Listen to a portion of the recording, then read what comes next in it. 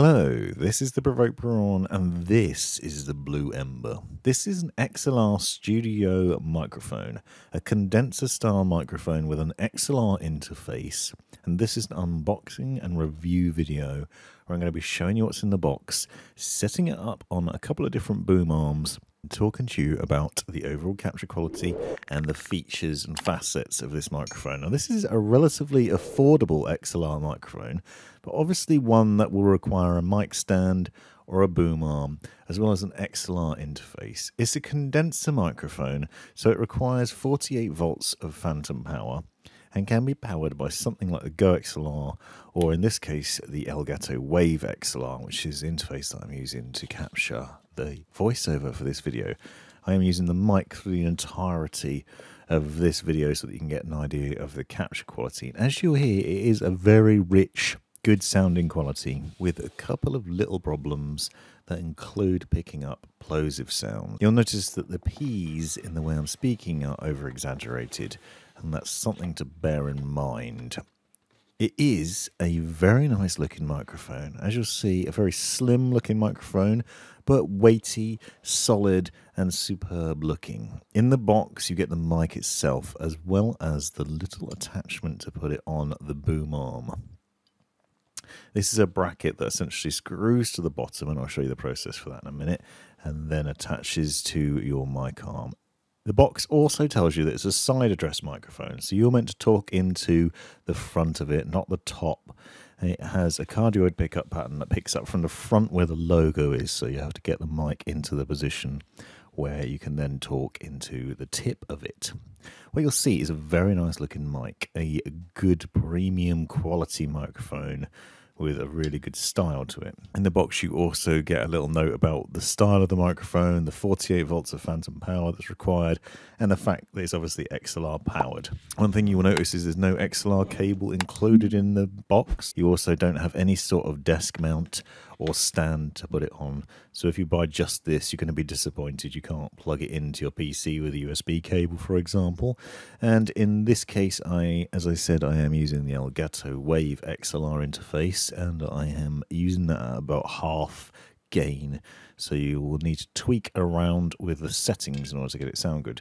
The stand itself is a really simple sort of setup though. Basically just screws into the bottom, and then you can adjust the wheel on there to then move it around. Obviously you want to get it into a position where you can comfortably get it in front of your mouth and close enough. And this is a balance that you'll need to strike, and I'll show you a bit more about this later on in terms of getting it close enough that you can turn the gain down to counter the background noise, but also not so close that it'll pick up all the wind and pops from your mouth, which is an unfortunate downside of this condenser mic setup. Now, this setup is with the Elgato mic arm. So this is Elgato's mic arm, and that comes with a little adapter in the box that allows you to screw into the standard mount with the Blue Ember, and you can then fit it on with the thread. This should fit the majority of mic arms, so you should find that you haven't got a problem with it. I have used it on the NZXT mic arm and the Elgato Wave mic arm that you'll see in here, and so I can tell you that it will fit comfortably on a number of different mic arms quite well. Basically, it simply screws into place here. The bonus of this attachment at the bottom, obviously, is that has a little mount in itself, so even when it's screwed down, you can then also adjust it in a number of different ways.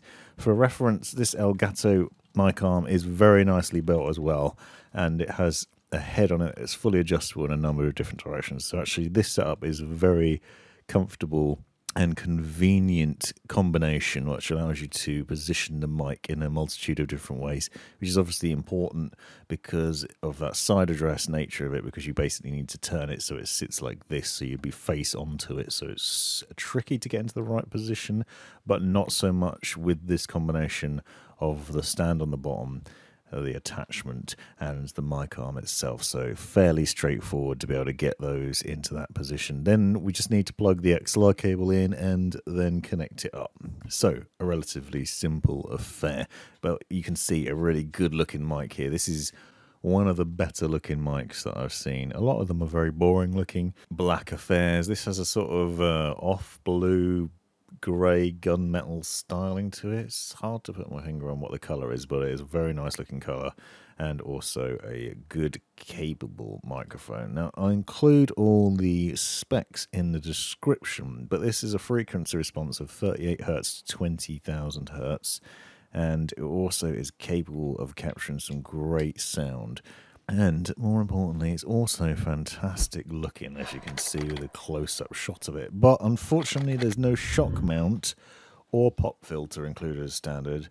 So although it is an affordable purchase, you probably will need to buy a windshield of some sort or a pop filter to counter the issue. Obviously, also the extra purchase here is you need an XLR interface if you don't have one already, the Wave XLR on the left here, and then the larger, more capable perhaps Go XLR on the right. The Wave XLR is a really simple interface though. I've done a video on this separately. You basically plug your XLR cable into the back of it, mic monitoring 3.5mm connection, and then a USB-C connection to your PC. It has capacitive mute functionality, and then you can adjust basically the gain, the headphone levels, and the mix between those two easily from the interface on the front. This interface also allows you to use 48 volts of phantom power, so it is perfectly placed to work well with this microphone. It's a real simple interface, real easy to use, and it allows you to adjust the gain, which is an important part of it because you need to make sure with this condenser style of microphone that you get things into a good position and the gain as low as possible for the best results. And now I'll show you what I mean. So here I am with the Blue Ember, and I wanted to be able to show you how I've positioned it and where it is. So you can see obviously this is the back of the microphone and the front is facing me. This is also the NZXT boom arm that it's mounted to currently, which is a great mic arm by the way. I recommend checking out my video on that, and you'll see that it's very close to my mouth. It's about a fist length, maybe less than that, towards me. And the reason for that is to get the gain right down. So it's set somewhere around 50% gain now, maybe a bit lower. If I go into Windows sound settings, just check that actually. It's at 79% in there, but on the XLR interface it's showing about 40%, so it's going to vary depending on that. Just take into account the phantom power. But the point is, if I turn it up, you'll hear a lot more background noise. So that is now really high, and it is very clear. But you can also hear a lot of the surrounding environmental noise from fans on my PC, the vehicles passing by outside, etc. So it's better to get it close as possible to you and then counter that sort of thing. Now, when I have it in this position, I also want to demonstrate just quickly what the typing experience is like. So to show you what the sound of a keyboard is like, for example, Logitech G915TKL, my favorite keyboard. I'm just going to demonstrate what the sound of the typing on that. It's not particularly loud, but I'm going to type on it while I'm talking, so you can hear the difference, sort of what that can pick up in the background. And what you should find is it's not loads, but a condenser microphone unfortunately does pick up more environmental noise than something like a dynamic mic, like my usual Shure SM7B, for example, which counters out a lot more background noise and manages to compensate for that quite nicely, especially if you're using the Go XLR, because you can use that interface for compressor and noise suppression settings and things like that. Or on the Shure, the quality is a bit better, whereas this mic isn't running through that interface, which isn't necessarily a fair test, but condenser mics generally let in a lot more noise. And so the key is to make sure your environment is dampened as much as possible, but also just to minimize the gain, the volume of the microphone, and get it closer to your mouth, and therefore you then cut out a lot of that excessive noise that would otherwise bleed in.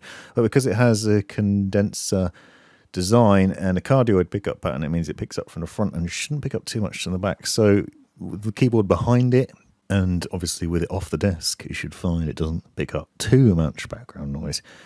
More importantly, obviously, as you can hear, fantastic capture quality, really good sound, a rich microphone sound. Certainly not as good as the Shure SM7B, but this is about 4 times cheaper, or maybe 3 times, depending on where you're from. So it is considerably cheaper, and yet still a very nice looking microphone with a great capture quality, great look, good build quality, and overall fantastic design.